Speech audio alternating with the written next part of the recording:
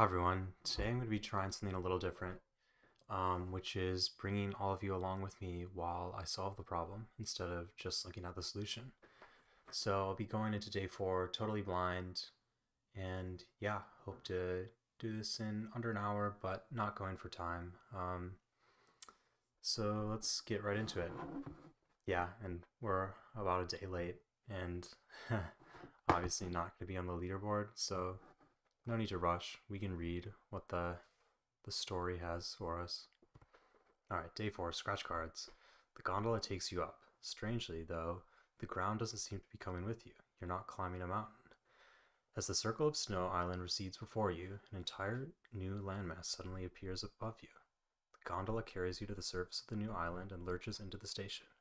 As you exit the gondola, the first thing you notice is that the air here is much warmer than it was on Snow Island. It's also quite humid. Guess these words are important. Is this where the water source is?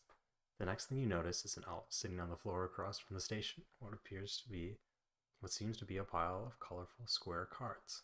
Oh, hello, the elf excitedly runs over to you. How may I be of service? You ask about water sources. I'm not sure, I just operate the gondola lift. That does sound like something we'd have, though. This is Island Island, after all. I bet the gardener would know. He's on a different island, though, the small kind surrounded by water, not the floating kind. We really need to come up with a better naming scheme. Tell you what, if you can help me with something quick, I'll let you borrow my boat and you can go visit the gardener. I've got all these scratch cards as a gift, but I can't figure out what I've won. The elf leads you over to a pile of the colorful cards. There you discover dozens of scratch cards, all with their opaque covering already scratched off. Picking one up, it looks like each card has two lists of numbers separated by a vertical bar, a list of winning numbers, and then a list of numbers you have. You organize the information into a table, your puzzle input. As far as the elf has been able to figure out, you have to figure out which of the numbers you have appear in the list of winning numbers. The first match makes the card worth 1 point, and each match after the first doubles the point value of that card. For example, 5 winning numbers.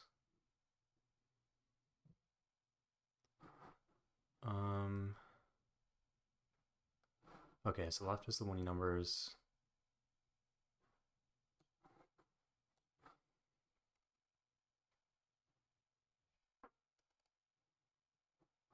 Got it. So I think what we're going to want to do here is basically obviously find the number of intersections between this, the winning numbers, and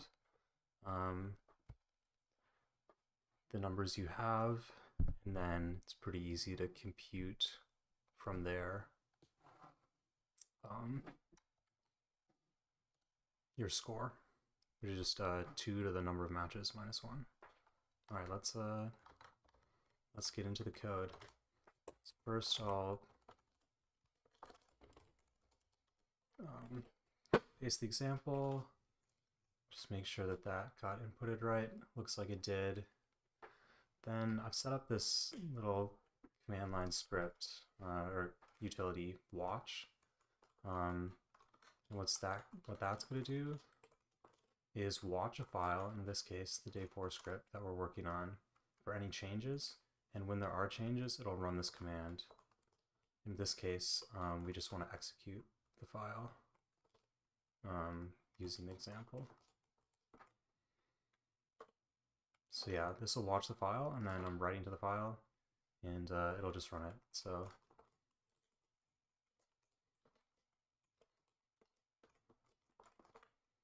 yeah, this is just sort of a handy little utility inspired by Rust's cargo watch that I kind of like for writing these scripts. All right, first a little bit of boilerplate.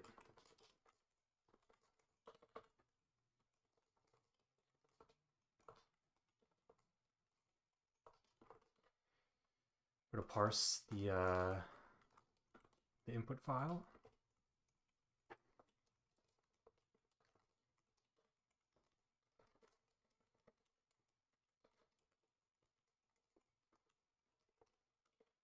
And then open the file.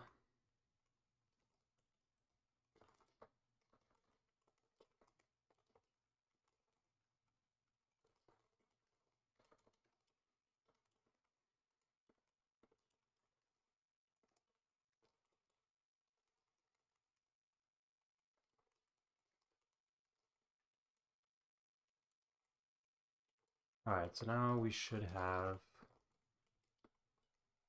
and looking on the right, it looks like that was imported correctly.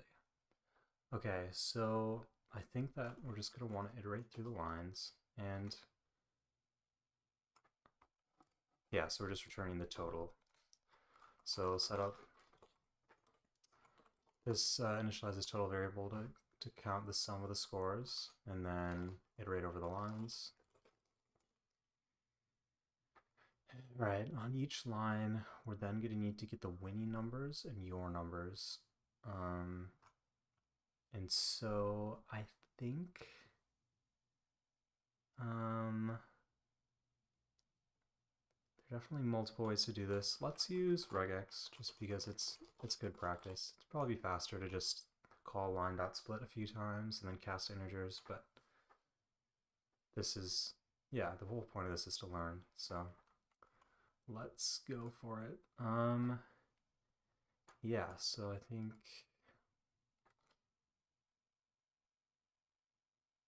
we don't know how many winning numbers we have.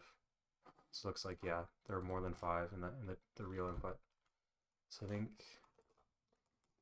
I want to call something like find all on the line, and then the pattern will look like, I think first we want to get the winning numbers. So that'll be like,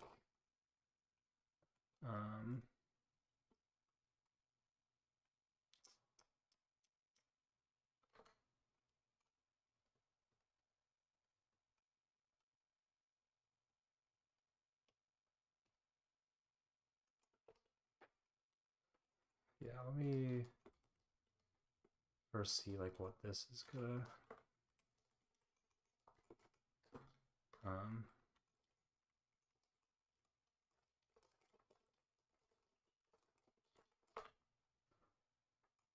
okay, so here we're getting all the numbers in the whole line, and the thing we have to do is make sure that we're separating the winning numbers from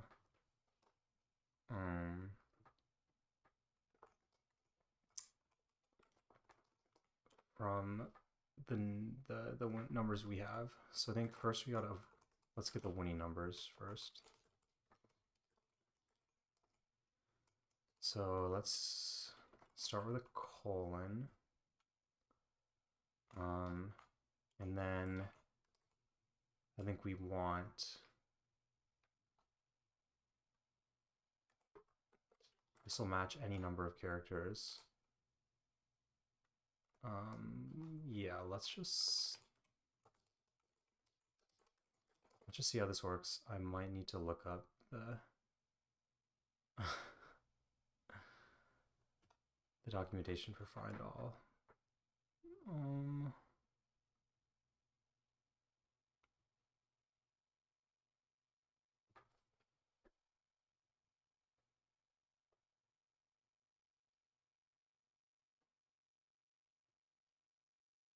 So this looks like it's just getting us that final 53.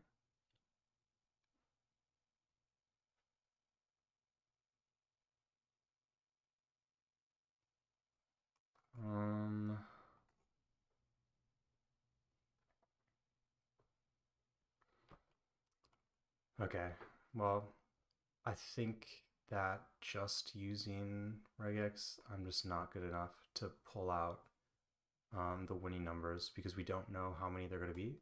So if we did know that it was just going to be 5, we could do something like, and then these make these capture groups.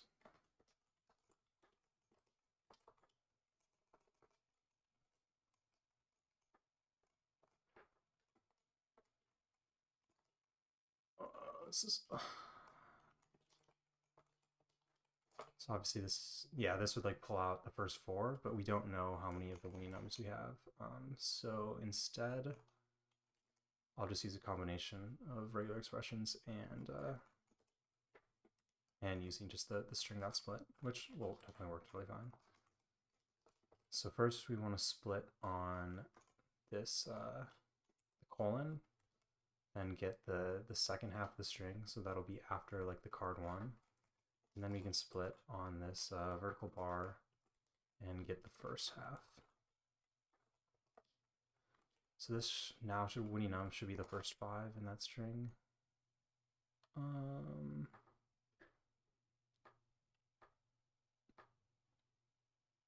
Oops, this is wrong.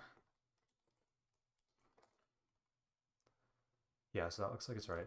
Let's draw the line too, and then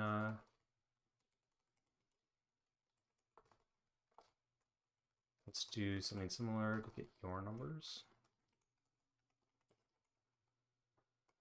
So instead, I think we can just do split on the vertical bar and get the second half of that.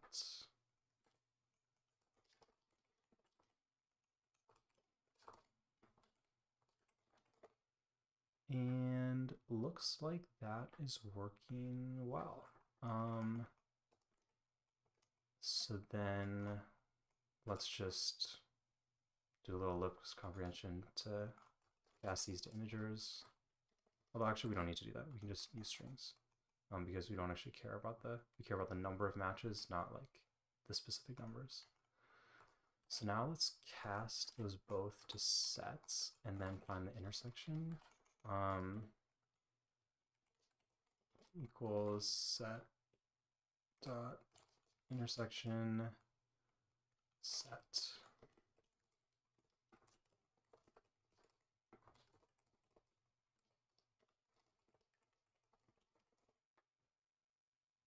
So we're looking at 4 matches.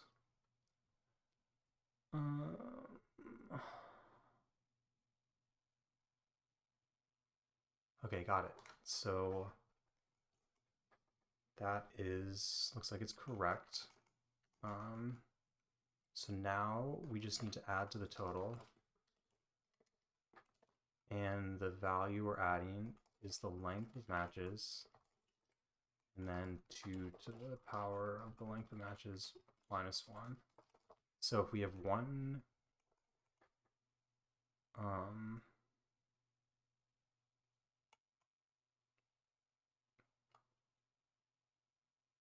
okay.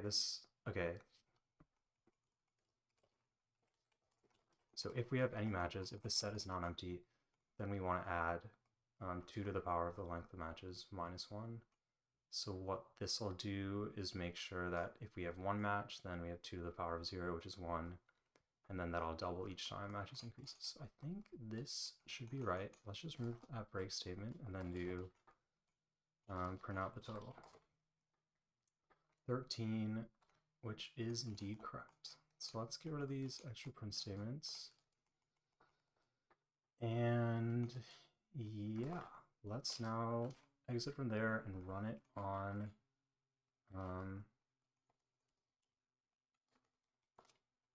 the full input, which I realize I haven't gotten yet. So I'll copy this. And then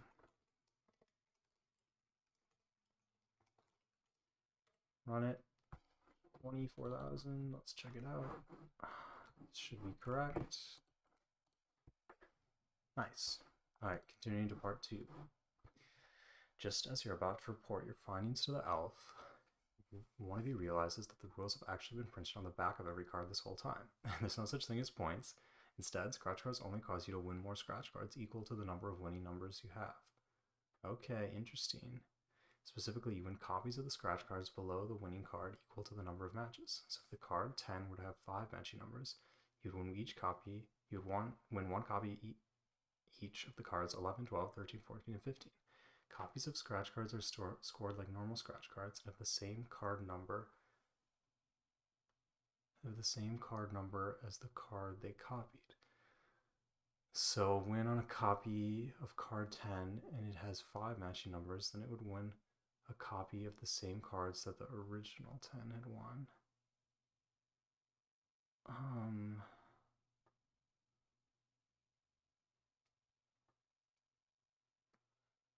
Okay, this is a little weird. And I think we might have to look through the example. Okay, let's try to understand this. Card 1 has 4 matching numbers. I'm going to copy the next 4 cards, 2 through 5.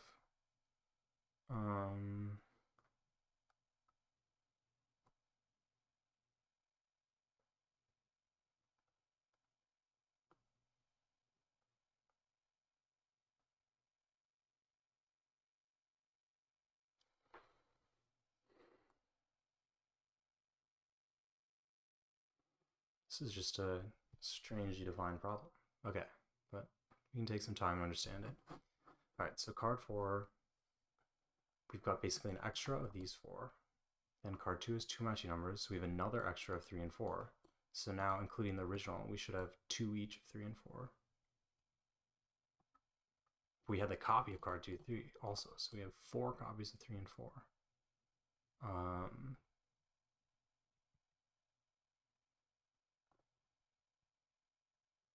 We have 4 instances of card 3 and 2 matching numbers. So now we're adding another 4 to 4. Okay, I think I'm seeing what's going on now. So now I have 8 copies of card 5. You have 14 instances of card 5. Okay, and then it's designed such that it'll terminate before the end. Okay. How many total scratch cards do you end up with? Got it. Got it. So I think that what we're going to want to do is pretty much do the same thing as before. This is not too complicated, actually. And as we find the matches, we need to store, like, create an additional data structure to store the number of copies of each card. So if there are 4 matches, then we increment like the copy for 2 to 5. And then when we like find whatever 2 matches here, then we increment by 2, like by the number of card 2. So we can just like traverse downwards. There's no like backtracking involved.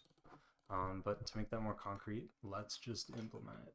I think that what I'll do is just clean this up. So we have 2 separate functions for part 1 and part 2, which will take just a second. So that's our main function. Then let's create part 1 function, which will take in lines, and then just adding some type hints. Not totally necessary, but it's kind of nice, I think.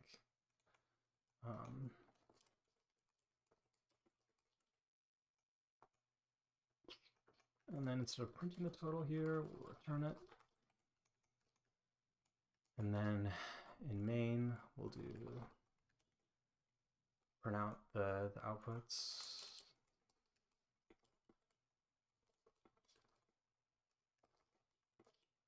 Yeah, people have other solutions to how they would like sort of design these problems. In the past, I've had sort of just got very jumbled when I solved both part 1 and part 2 in one section of code. So I've been liking sort of copying over part 1 to create part 2, and then use this nice snippet.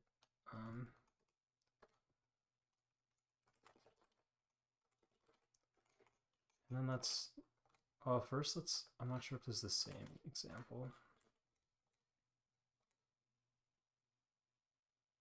Okay, I believe it is. So let's set up that watch again. And okay, it looks like, yeah, no errors so far. All right, so in part 2, let's create an additional, I think we're no longer gonna have to keep track of the total. We can compute that at the end. Instead, let's create something that has the count of each card. And let's do a dictionary that's indexed by the card number and outputs the number of cards. So we can just use a little dict comprehension to create this.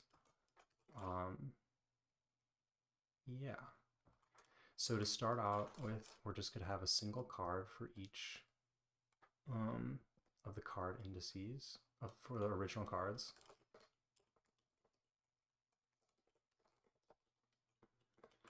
And then since everything is indexed with like the +1, let's just do that here too.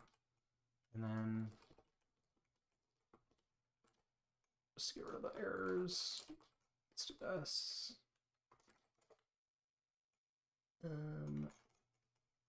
Yeah. So that looks correct. Then in our loop, let's keep track of the index as well. And we'll have to remember that this is, maybe we just don't use the +1, because then we'll have to do it there too. All right, so we still want to do all these same things.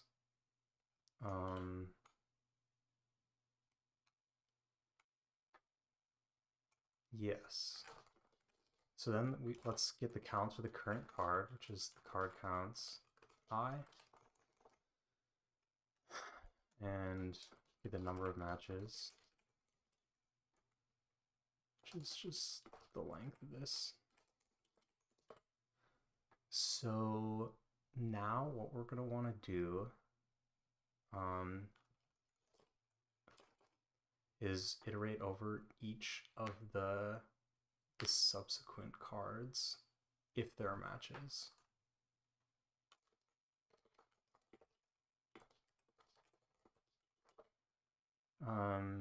And basically, yeah, we can do